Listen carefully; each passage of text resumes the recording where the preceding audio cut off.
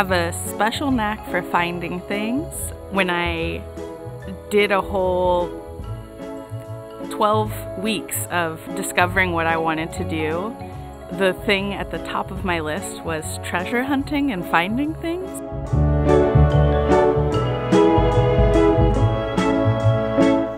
Some of the nicknames that come about is mussler and mussel grubber. I think more technically it could be called amateur malacologist.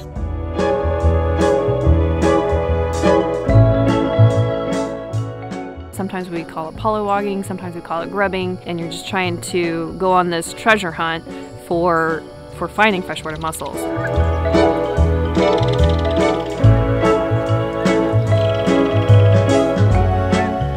So today we're out here to do some freshwater mussel surveys. We're trying to find out how many mussels are living in the upper Sangamon River and working to better understand how the mussels are growing and how their populations are doing here.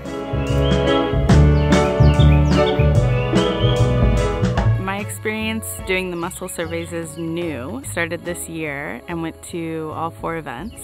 It was a blast. Coming out here on my first day, I was not sure what to expect. I was laughing almost the whole time and deep in the silt and the rocks trying to get mussels, and initially I just thought I'm gonna find some mussels in the water and bring them back so that other people can do all of the processing and categorization of them, but I was able to be involved in that process, which was really exciting for me. I also learned about different mussels. Guess I didn't really come with any kind of expectation that there would be a specific kind, but there were so many more than I could have anticipated. It's important to study freshwater mussels because they can help us determine if our water is healthy. If our waterways are healthy or rivers, then we're going to have healthy people. When we kind of connect those dots of healthy animals in the river, a healthy river, then we can have healthy people.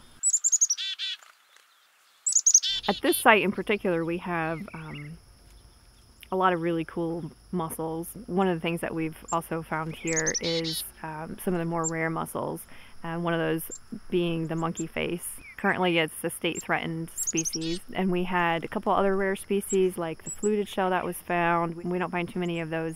The other neat thing too about this site is there are a lot of mussels, and so we've got a nice bed essentially. A lot of times mussels are really patchy, but they're just found throughout this section of the river here. That tells us that these animals are happy, that they're able to thrive here. The first mussel that I found was a pimpleback. I was very excited because it took a while to find, and I was so focused on finding one, and I did. Yeah. One of the goals of citizen science with the Upper Sangamon River Conservancy is to offer opportunities to young people who might then take that enthusiasm that they have out here for the surveys into a more long-term goal of theirs. And the citizen science works very well for both getting precise information that we needed about the mussels and allowing great opportunities for citizen scientists of all ages and experience to be able to make meaningful contribution to science.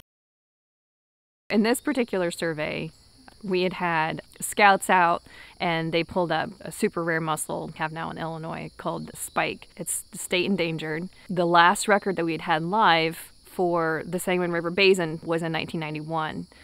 And then in 2022, a live individual that was fairly young, looked healthy, and that was just a fantastic record. Being able to see that helps me think of, future ideas.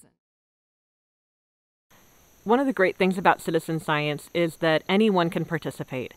Just in this month so far, we've had volunteers who are 5 years old. We've had volunteers in their 70s. We've had volunteers who are legally blind. You can't usually see the mussels anyway, you're using your hands to find them, so being blind wasn't necessarily a hindrance to participating in this citizen science project.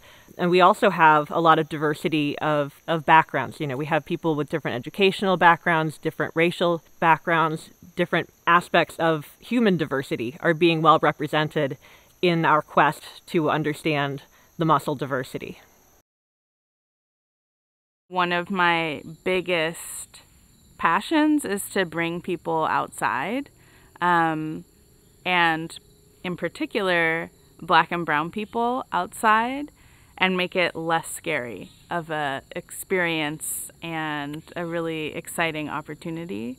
So I think that citizen science does that inherently, where you're able to come out, things are structured, you learn about what things are, what things to look out for, and then you are in it.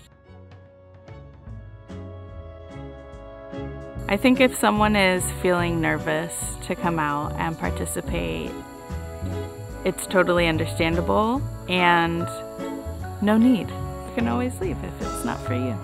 For me, I would just say, do it. Try it. Try something new. Go for it.